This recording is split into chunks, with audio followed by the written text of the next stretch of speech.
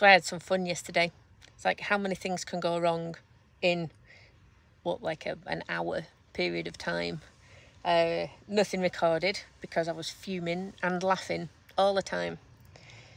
So first of all, driving, and I can hear a beeping, and I'm thinking, I don't know what I've got in the back of the van that beeps, but obviously driving, so I check it when I stop. So stopped, spun my seats round, back at the unit, took my shoes off, thought I'll come in and have a look and see what's going on. Check the fridge isn't beeping, the Alexa's fine, you know, power banks, no, nothing, everything that might be beeping is not beeping. And then I feel that my foot's damp, and I'm like, oh my God, what the hell? Where is water coming from near the fridge? And then I remembered I'd left one of my bags of water just in the back, meaning to put it in a container. But I didn't, because, you know, why would you? So I pulled the bag out through the curtain at the back, and it's got a vacuum in it, so obviously there's less in there than there was before.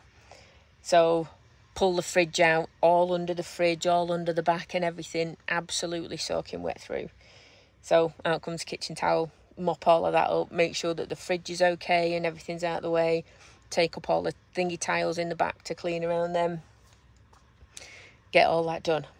Come sit down again, beep beep, and I'm like, oh yeah, I didn't find out what was beeping. So I remembered then I'd put the new sensors, or my new sensors, we had them in the motorhome for temperature control and water sensor in the motorhome, so I'm like, I'll have them, thanks very much. Put them in the water container underneath the sink. So open the door, pull that out, and it's got water dripping on it. So I'm like, oh, for God's sake. So everything comes out, it's got all my cleaning products in there, pull out the water container again, check around all of that. Seems that I'd not closed the tap off properly when, because there's a little tap I take off to put water in the tank, and I'd not closed that properly. So as I'm sloshing round corners, there's just a little bit of water that's coming out. Thankfully not too much, but enough for it to cause a mess. So obviously cleaned all that up again, made sure the tap was shut. I've stuffed a load of kitchen towel in there now so that it won't happen again. Cleaned the water sensor off, thinking to myself, right, you know what, I'm just going to empty my toilet and then I'm going to go to bed because I'm knackered and it's night time and what have you. So take the wee container out of my toilet, go into the unit, empty it, put the lid back on again to walk back through again, think fine, okay. As I walk back into the van, I hear beep beep, and I'm like, oh, for God's sake, what is it? So quickly put the toilet back together again, go and have another look. And I'd put the water sensor on a wet piece of kitchen towel because I'm so clever like that. So I'm like, thank God for that. It's nothing serious. Take the kitchen towel out, double check, put the water sensor back in again. Think, right, that's it. I am done. So wash, ready for bed, go to the toilet.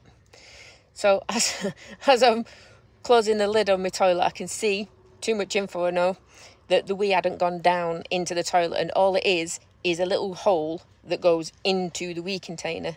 And then I think I'd forgotten to take the screw cap off because of the beeping when I came in the van. So it's all just sat there. I mean, it's meant, it fits because you can cover it up when you're driving. Thankfully that toilet is self-contained, so there's no gaps in it, there's nothing that leaks. But oh my goodness, the wee everywhere. So I'm ready for bed already, so I can't just go and start putting things outside. So more kitchen towel, whole roll of kitchen towel yesterday to go and clean all of that up. And yeah, I've had to, thankfully I make my own cleaning products because I had to stop midway and make more to make sure everything was clean. So yeah, I mean, thankfully nothing broken on that one. Nothing broken anywhere really, just lots and lots and lots of mopping up and cleaning to do. But my God, some days I feel like I shouldn't be let out. Some days I feel like I should be supervised. I still can't believe I am an unsupervised adult most of the time.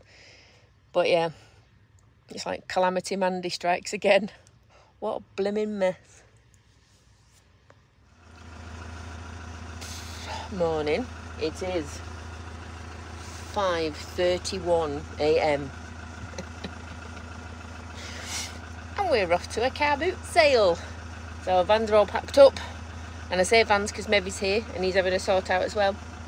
and he has given me, we've been sorting through each other's things, and as we've been sorting through each other's things, he's been going, do you want this? Oh yeah, that's really good. Do you want this? So I now have a book of Philip Larkin's poems, because I love Philip Larkin.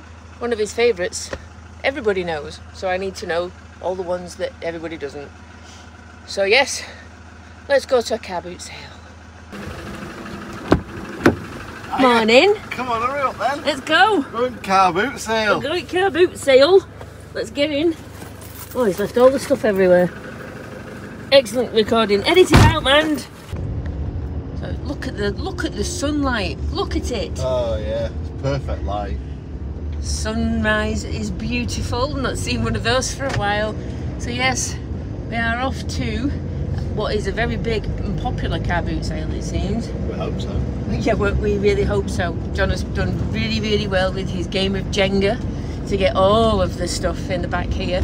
So it's difficult to decide, I think, what to take and what will sell. And I think we've always been surprised at what does sell whenever we've been to any. So you'll soon find out.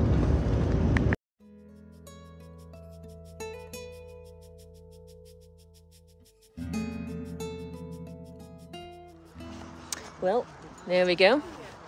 All set up and ready to go at North Cave car boot sale and tabletop sale.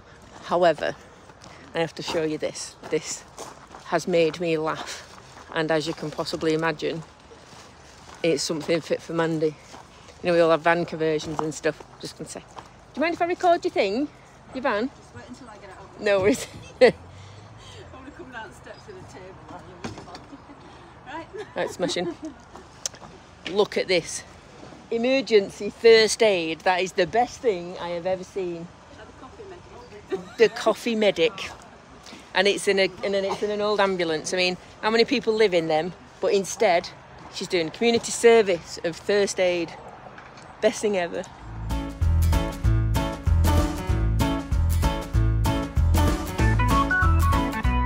Well, that's us done. I could have probably recorded a lot more, but I didn't. It was very busy and also very not busy at times.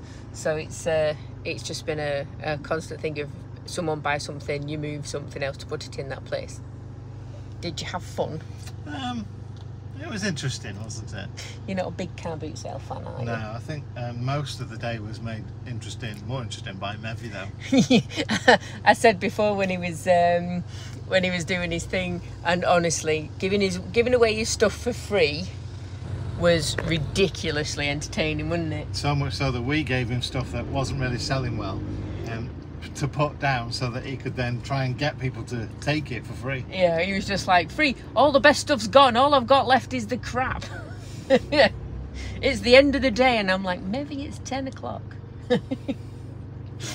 Oh, incredibly entertaining, as always with Mevy. So, yeah, we're on our way back. I've got a slightly sun or wind burnt face, and we've just got to go back because we've got some people coming around to pick up some bits and bats from the unit today, and then go for a sleep because I set my alarm clock for 4:30 just to make sure I had a cup of coffee before John came knocking at my door. No sleep for you today.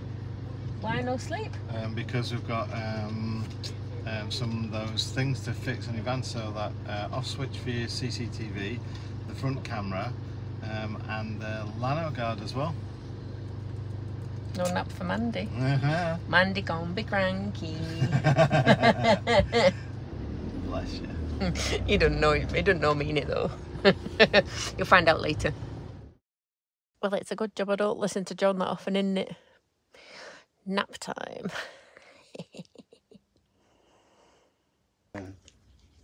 So John, bless him, that's not John, that's Mevy.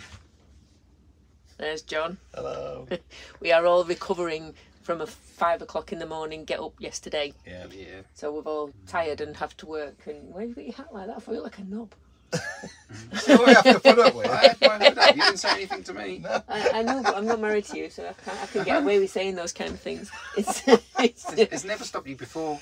Maybe. You're just acting up for the camera. Yeah. Apparently I'm allowed this on my channel, so I've said to it before anyway. And John has just been so wonderful, which is my whole point for this video. Before you sleep. Before I start calling him a knob, you know, was that he's just fed us all. He's just made ham and cheese toasties on repeat. So it's just been stood there for ages making tons and tons of ham and cheese toasties. Yeah, because we all had a non-beer hangover. Yes. I'm taking a doggy bag away with So Mev's got the leftovers. But yeah, we are all suffering from the tiredness. Yes. And having to wake up and have a very busy day for all of us today. It's been a very busy work day, hasn't it? Yeah. I get up at 6:30 most mornings. Yeah. So it's not Why is 5 o'clock any different? Yeah. It kind of is though, isn't it? It is. Broken your routine then, though. It's isn't different. Yeah. Whereas I got in bed last night and it was like 9 o'clock. I fell asleep straight away, left my van unlocked, left my window blind down, didn't get ready for bed. So it was, I don't know. What time did you text me? Well, it was half past 10 when I walked past your van and saw that the window was and down. shone my light inside and saw you in sleeping in bed, so I texted you. I didn't want to wake you up. So you're dogging? No. With my wife. Dogging with his wife. What's she doing? I don't know. Sleeping, apparently. She was, yeah. Oh, lazy cat. So yeah, I had 11 hours and 7 minutes sleep last night and I still feel rough this morning. But yeah, I feel better now. I had some food. Excellent. Ta. Thank you. Cheers. Just waiting for you to call me more next. We'll go back to our conversation about how the Simpsons predict the future. Oh, yeah. Important stuff. Important. Yeah. Make your predictions in the comments section down below. Yeah, which one do you think is the best Simpsons prediction so far? And what do you think they're going to do next?